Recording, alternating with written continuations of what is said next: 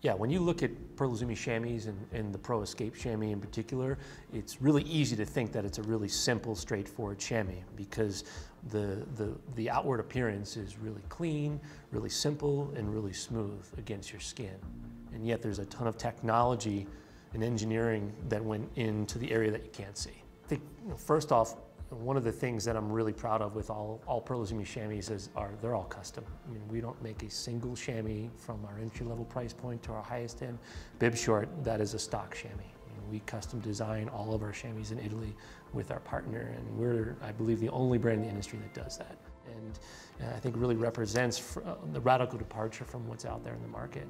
This really smooth, clean top sheet with the skiving technology with multiple density foams, we're able to put a lot of technology, a lot of support, and a lot of comfort into our chamois, but in a way that really starts to disappear when you put them on.